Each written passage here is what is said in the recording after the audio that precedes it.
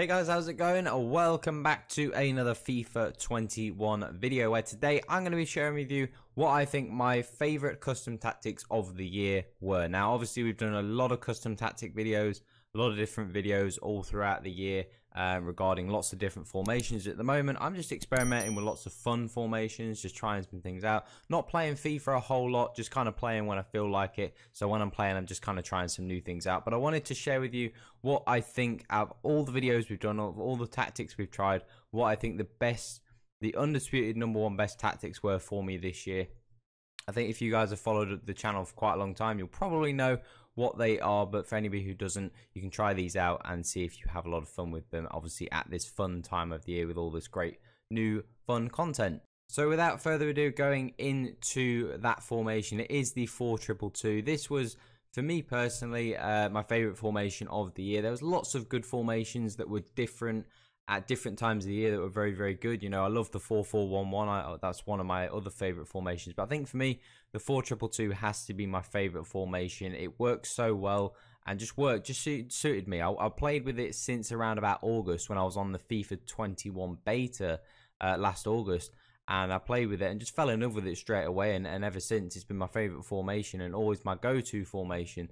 So I love this formation to bits. I think it's brilliant. It suits the way I like to play. And that's really important when you're playing FIFA. And something going into next year as well. Anyone who's going to be playing and looking for tactics and stuff, obviously we'll be doing lots of videos and whatnot there.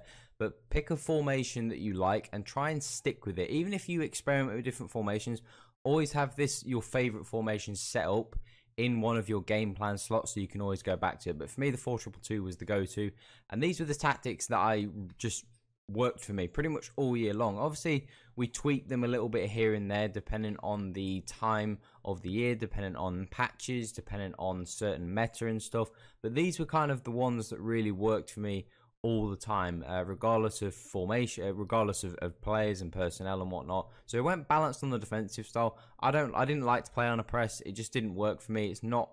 Doesn't suit the way I like to play because I'm not the best defender in the world. It's definitely my attacking is my strong part of my game, not my defending. So I can't really afford to play on a press, for example, and for players to be out of position because the way I defend is quite aggressive anyway. So I like to kind of be quite aggressive in the tackle and whatnot. So I don't need to play on a press because I kind of press manually quite well. So playing on defensive just allows me, my team to keep good shape. Defensive width, I don't really see any benefit to ever moving this above sort of standard sort of 4 to 6. I don't think there's any benefit really to going super wide or super narrow. So I think kind of keeping it between 4 and 6 is always the way you should go. I typically leave in all formations. I typically leave it on 5. The depth, this is something that changed all throughout the year. At the start of the year, I was playing on sort of around about 4 or 5. And then as the year progressed and I got more confident with the game and kind of confident with not the meta, but because I didn't really play to the broken meta and stuff. But as I got more confident with playing the game, I went on a higher depth. I eventually tried going on sort of up around about 9 or 10, just a bit too crazy, especially towards the latter end of the year, sort of around about now, because everybody has such insane teams. And really, it's only the super hardcore players that are left playing. Everybody's very good. So if you give them too much space, you go too crazy, you will obviously leave too much space and it will be too easy for your opponent. So I found 7 was around the depth that worked for me. I was able to still press quite well and get up the pitch quite fast, but still was able to be relatively solid defensively and not really leak too many goals. Offensive style fast build-up was something that came really in the latter part of the year. At the start of the year, I was using long ball all the time and it was super effective and worked extremely well. I know a lot of you guys that watched our tactic videos enjoyed that as well, and it worked super well. But eventually I tried fast build up. Now fast build up only works well for certain formations. The formations are a bit more compact, it works better in, and the 4-2-2-2 is one of those that it works very well in. So you can use long ball, you can use fast build up. I found fast build up also suited my playstyle a little bit better in this formation. So I think for this formation, fast build-up was just a better option. And then the offensive width for this formation around about 7 to match the depth was very effective. Not going too wide because I want the cams to be on free roam, as you'll see in the instructions. So I don't want them to be too wide, but I want them to be a little bit of width, because if it goes too narrow, it can be a bit too predictable when you're attacking. And then players in the box, corners and free kicks, pretty much the standard stuff that we use across all of our formations. So moving into the instructions, Yashin, the goalkeeper, of course, is on comes to crosses and sweep keeper, the same as for all of our formations. In terms of the two centre backs, those two guys I like to have on conservative interceptions.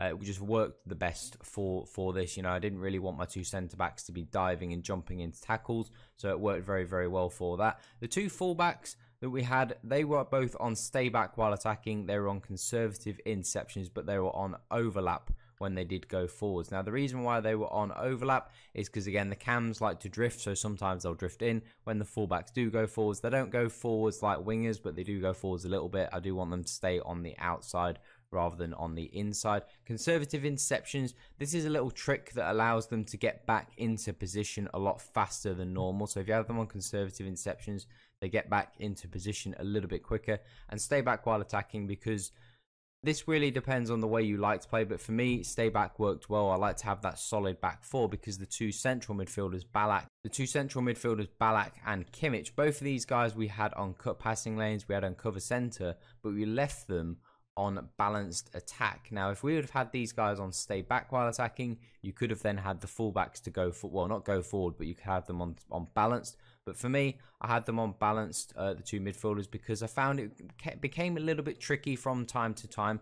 If Insigne and Jota, let's say they drifted wide because we have them on free roam, it could be a little bit tricky to link up from the midfield to the attackers. So I decided to have Kimmich and Balak on balance, because when they're on stay back while attacking, a little bit difficult to link up the midfield and attack, so attacks sometimes broke down. So having these guys on balanced allowed them to get forwards, and obviously having the fullback staying back allowed us to keep the good shape. And obviously Kimmich and Balak, good box-to-box midfielders, so they have defensive capabilities as well. As for the two cams, both of them are on get into the box for crosses, and both of them will be on free roam.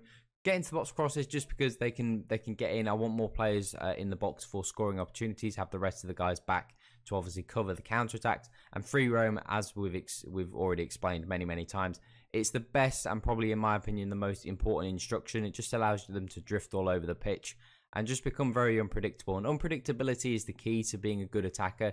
You don't want to be predictable. You want to be unpredictable. And having free roam on these guys allows them to drift all over and make it very difficult for your opponent to mark and defend them. And then Immobile and Ronaldo up top. Now, your most potent striker wants to be on getting behind and stay central, and your most kind of like creative striker wants to really be on false nine and stay central. You could also, if you'd like to, you could have them on stay back, on stay forwards.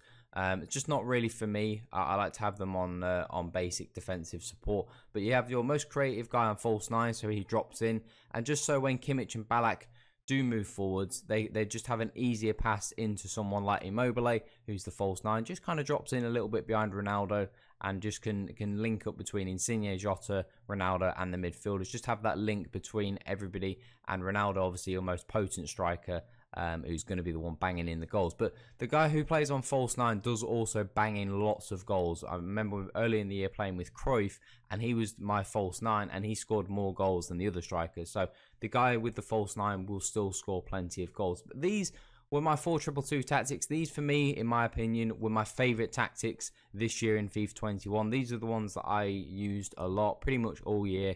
Tweaked them a little bit here and there, but I think these were my favourite. If anybody asks what were your favourite tactics and formations, this would be what I would give you. So if you do want to try this out, make sure you do go and try it out and let me know what you think of it. Obviously, it is that time of the year where content is slowing, so I think we'll probably maybe be dropping down to maybe one upload a week. Obviously, kind of just waiting for the new game to come in the next couple of months. So if there is any content you would like us to make, do let us know down in the comment section. Do subscribe as well if you are new to the channel. But that is all for today, guys.